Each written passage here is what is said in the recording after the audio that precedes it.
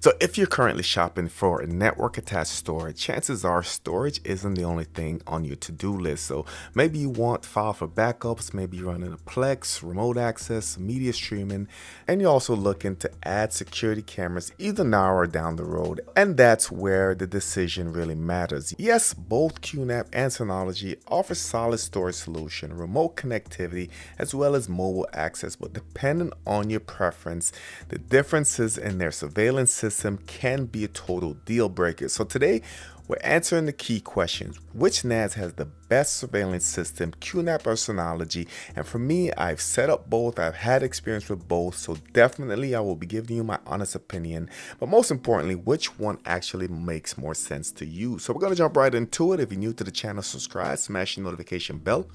Let's go.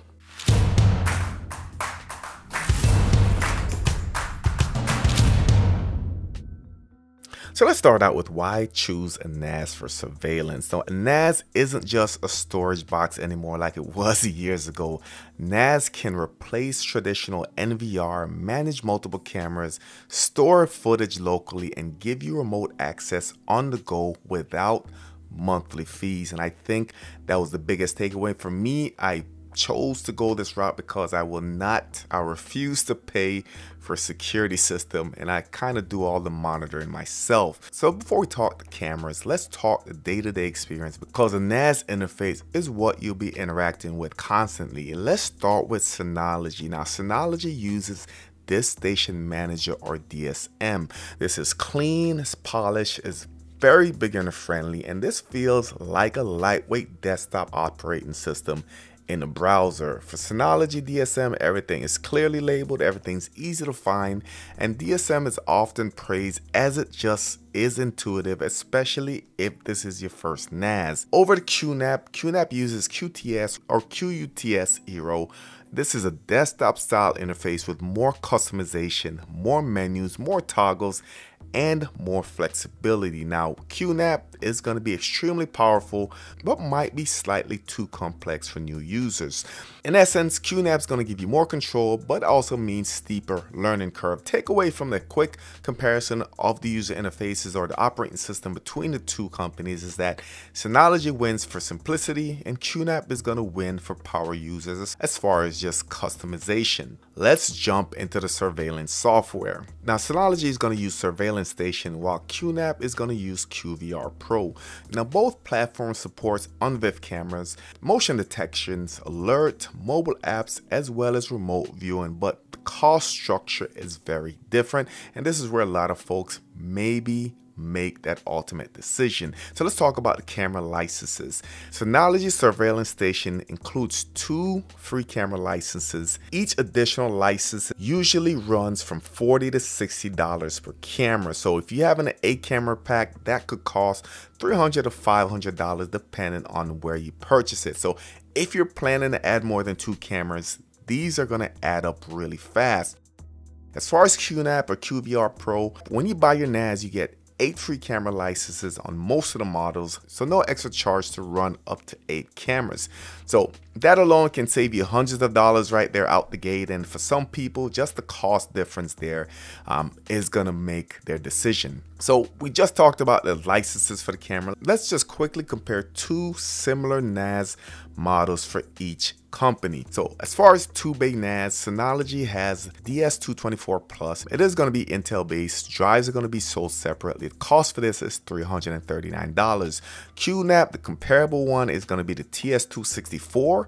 This is going to cost $439. It is also Intel based with the drive sold separately. So a little bit more expensive on the QNAP side for the smaller NAS. Over to a 4-bay comparison, Synology DS923 Plus costs upwards of $869 with no drives included. Now, this is going to have a lot of additional options, including strong CPU, Intel of course, expandable RAM. Drives are going to be sold separately. QNAP, on the other hand, has a TS464. Again, this is going to be a 4-bay NAS. It is going to have a strong Intel CPU, expandable RAM, and the price on this is $571.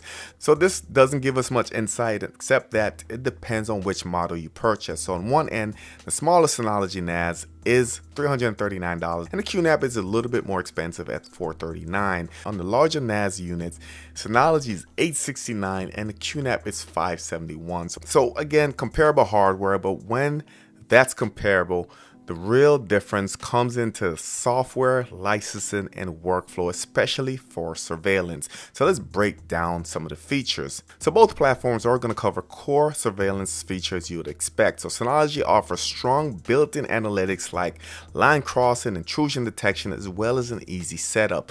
QNAP supports powerful event triggers and deep customization for advanced users. As far as performance and scalability, performance is going to greatly depend on the NAS hardware you choose, but generally speaking, Synology is rock solid from small to mid-sized setups, while QNAP scales better for larger camera counts, especially with 8 free licenses included. So after setting up and using both systems for an extended period of time, this is how you choose a system.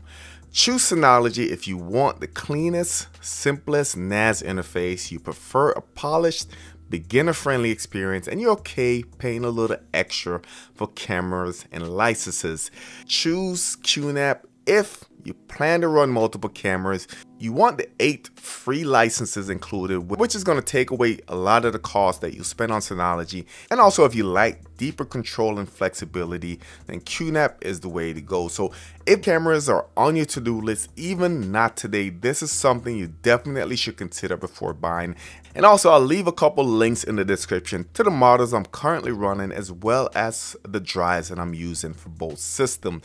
Now, both systems that you saw in this demo, I configured all of them. I not only configured them, I picked out the cameras that go with them, also did the running, so I run the network, I made the Ethernet cables, I did everything myself, so definitely proud of how everything came out. Again, I'll leave a link to everything in the description. If you have any questions, drop it in the comments. New to the channel, subscribe, smash the notification bell. Thank you for watching, and I'll catch you on the next one.